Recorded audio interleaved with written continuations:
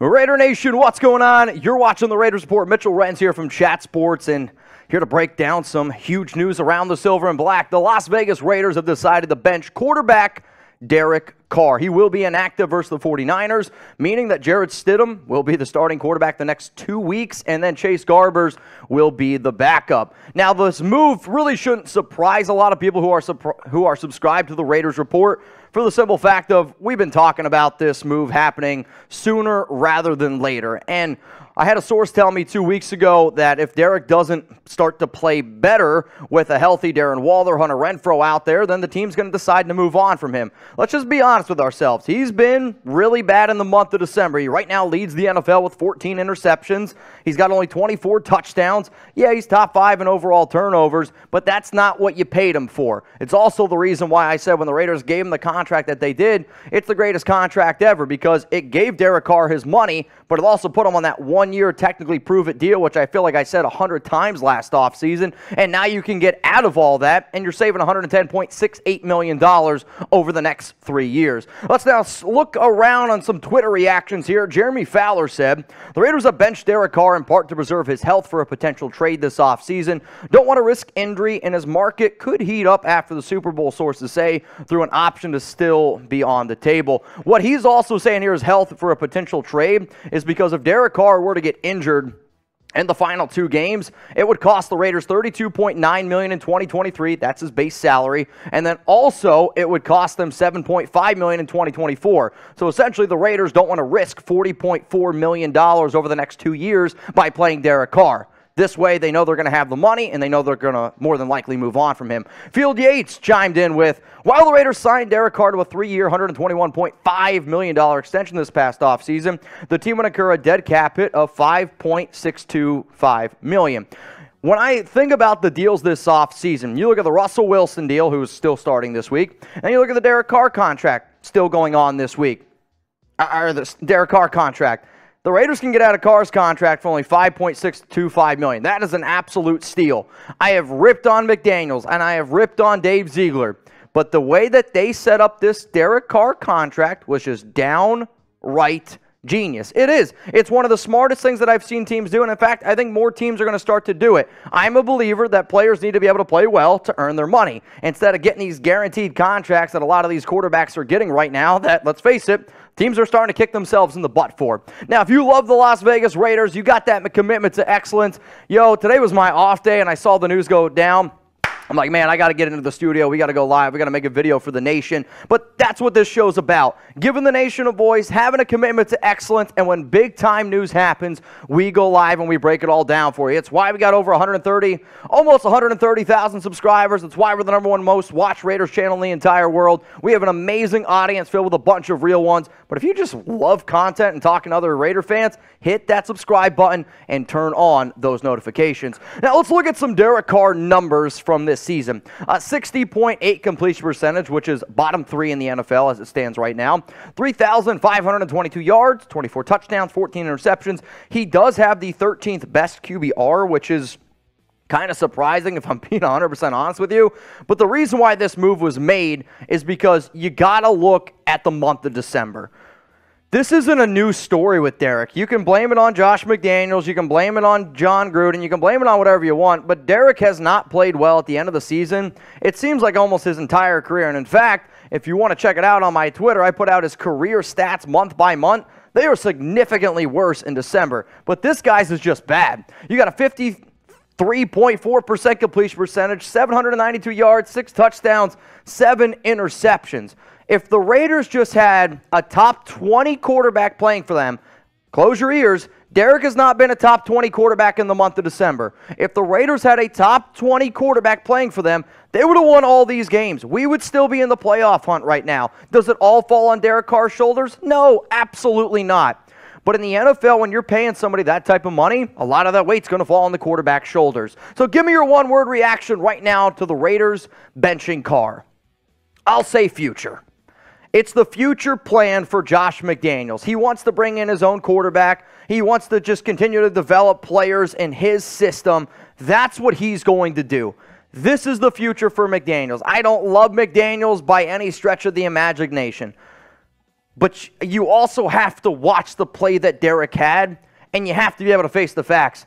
He's not playing at a high level anymore. I never thought he was a top 10 quarterback. He's not even playing like a top 16 quarterback right now, y'all. So look at the last 4 years here for number 4. In 2021, had a career-high 4,804 yards, 23 touchdowns, 14 interceptions.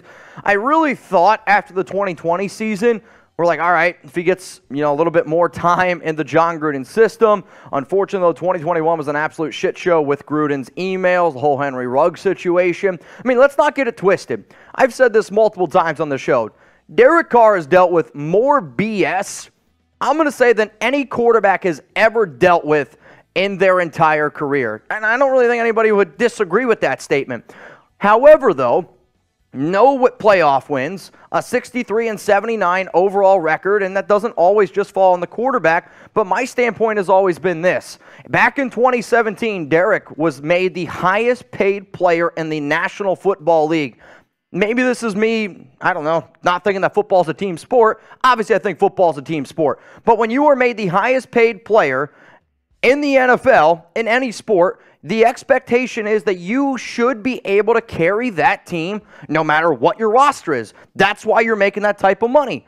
And Derek was never able to do that. So people can say all the time, he's never had a good defense. You're right, he's never had a good defense. But I also have the argument of when you get paid that much money, it doesn't matter. You're expected to win. And the NFL is about Super Bowls. It's about playoff wins. And it is time to move on from Derek Carr. So give me a Y for yes, or you can give me an N for no. Is benching Carr the right move? The way that I would answer this question for all Raider fans out there is, this is how I would say it. If you're thinking long-term, yes, it's the right move. You put Derek Carr on the bench, which I actually think might help out his trade value because you're not going to risk him to get injured. There's already been people reporting that Derek could get traded. If you can get something like a Matt Ryan / Carson Wentz type of deal, it's great. On top of that, you save $110.68 million. You make sure that he doesn't get hurt, and then you don't have to pay him $40.4 million over the next 2 years. The reason why it's not a good move is because the fat lady, do you hear her? No, she's not singing, and the Raiders do still technically have a chance to make the playoffs. I hate tanking. I know a lot of Raider fans spent a lot of money for those tickets on New Year's Day, and the fact that the Raiders still have a chance to make the playoffs, that stinks. Also, by benching Derek Carr, it tells all those other players in that locker room that you are giving up. And I've just seen too many times this season, this coaching staff flat out just give up. Now, y'all, we got a heck of a deal going on right now. I haven't shown these shirts in a very long time, but I know the people that are rocking with me here on today's show are real ones. And what is a real one here at Chat Sports? A real one, I know y'all always scream Raider Nation for life. A real one around here is somebody who watches all the Raiders Report videos, is a diehard Raider fan, has that commitment to excellence, reps the shield, and just loves being a part of our Raider family here. So if you're a real one and you want to get your hands on either the gray or the black Real One for Life shirt, all you got to do is go to the link that you see down below, chatsports.com/RO4L. I was nice enough. Actually, that's a lie. I'm lying to you right now. My team here at Chat Sports was nice enough to put it in the comments and in the description of today's video. I got the best team here. Shout out to all my buddies and shout out to all the real ones out there. Get your shirts right now. If you do get one, tag me on social media, Twitter, Instagram. I'd love to be able to share it. All right, since we are talking about Derek Carr getting benched, we got to be able to face the facts here.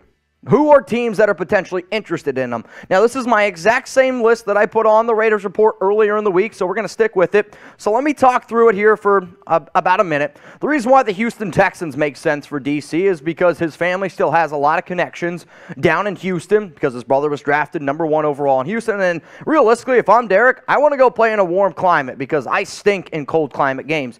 The Arizona Cardinals, what happens if Kyler Murray isn't 100% ready to come back from his ACL and you just need a quarterback for 1 year? On top of that, Derek Carr, one of his best friends, Rodney Hudson, still there. The Green Bay Packers, if Aaron Rodgers decides to retire and Jordan Love demands a trade, which I think Jordan Love does demand a trade, what if Derek reunites with his buddy Rich Bisaccia? The Indianapolis Colts, they've been playing quarterback roulette for, 5 years now? I think that team makes a whole lot of sense. The Tampa Bay Buccaneers, I'm a believer that Tom Brady comes to the Raiders, which we'll talk about here in a second. But, hey, go down south. It's warm there, and that's a shitty division that you have a chance to win. Carolina, they need to find a quarterback. New Orleans, they need to be able to find a quarterback. And everyone always says, oh, if DC just had a defense, he could succeed. the New York Jets, if they had a decent quarterback, they'd be one hell of a team. The issue is they simply do not. So I mentioned Tom Brady, and I put out a video today, Wednesday, highlighting the top 10 quarterbacks most likely to start for the Raiders in 2023. The reason why Derek Carr looks sad on that thumbnail is because he wasn't number one. I would love to have Lamar Jackson. That's a pipe dream. But the guy that a lot of people need to think, and this is going to be the thing, I really, truly believe Tom Brady is going to be the Raiders' starting quarterback in 2023. Why? For one, I think it's Josh McDaniels' guy. You won 6 Super Bowls with him. They have a great relationship. On top of that, it's what Mark Davis already tried to do. Mark Davis tried to bring Tom Brady to the Las Vegas Raiders. He was getting ready to buy a home. John Gruden said no. And then doesn't anybody else think it's weird that all of a sudden Rob Gronkowski starts tweeting out, I'm thinking about coming back and playing 2023. You don't think that there's already people contacting Rob Gronkowski? Because when Brady was coming to the Raiders, they also tried to bring Gronk to the Raiders. I'm telling you all right now, the fact that Foster Moreau is a free agent, my bold prediction this offseason, I'm saying it right now, Tom Brady's going to be the Raiders quarterback. Rob Gronkowski's going to be a Raider as well. Buckle up. It's going to be a hell of a year. Let's talk about the Raiders quarterback depth chart against the 49ers. Jarrett Stidham, wow, that's ugly. Quarterback 1. Chase Garber's quarterback 2. I'm glad it's not Nathan Peterman, or else I'd have to get a Nathan Peterman tattoo on my Peterman. Only the real ones know about that. DC will not play the final 2 games, but we've already seen Stidham at least a little bit, right, in the preseason. He was 29 of 46 for 316 yards, no touchdowns, no interceptions, and then his biggest contribution was realistically with his legs. 5 carries for 28 yards and 2 touchdowns. Stidham was able to show that he was a little bit more mobile. Derek's mobility in the pocket this season has been very much worrisome. Let's be real. On top of that, it's the accuracy. If you're not an accurate quarterback, you are going to struggle in McDaniel's system. McDaniel's system is entirely built on being accurate. And Derek has not been accurate this season, whether he doesn't understand the offense or what. But when you watch the All-22 film, you will see how many wide open receivers Derek Carr misses. And it's unbelievably frustrating. And I know there's a lot of people out there like, oh, well, Davante Adams is going to leave. No, he's not. Davante Adams came to the Raiders because that's where he wanted to be, came with his family. If you don't believe me, watch my video from yesterday. On top of that, Davante Adams is out there liking tweets about wanting to get more targets. And he already gets a lot of targets. So, Derek, I want to say this. Thank you so much for everything that you've done for this organization. You will always be the player. That was the first Raiders jersey I ever had. Hell, when I first started making these videos, I always wore a Derek Carr jersey with a jacket. I might need a new Twitter profile now, so if anybody's got any suggestions, please let me know. But this news is here that the Raiders have decided to bench Derek Carr, likely ending an era. Which is definitely sad because DC, from people who I've talked to in the organization, players who I've communicated with, say that Derek's one of the nicest guys out there. And I absolutely believe that. But now you have to be able to look at what's next for Derek. I think you're going to see him waive his no-trade clause because, believe it or not, even though he said he would retire, he's not going to retire. He sees millions of dollars on the table. He's going to take the millions of dollars, and he absolutely should. So I will always wish the best for DC. So you move on from Derek Carr, and here's the multi-million-dollar question. Who will be the Raiders' starting quarterback in 2023? I am going to say it's Tom Brady, man. Tom Brady is single. He's ready to mingle in Las Vegas. He knows the Josh McDaniels system better than anyone. And on top of that, I might be the leader of the Fire Josh McDaniels club. And I think I might be the leader of that. If Tom Brady's the one player that can take a little bit of weight off of McDaniels' shoulders, and then that also be a player coach, and then teach whoever the heck's the younger quarterback underneath him what the McDaniels system is, because at times, I don't even know if McDaniels can explain it well, but I do think Brady can. Then that's what you do. Yes, Brady's old, but it's not just this season. You bring in Brady, and that also is the best thing if you plan on keeping McDaniels for the Raiders in the long term. So my prediction, Tom Brady, Raiders starting quarterback in 2023.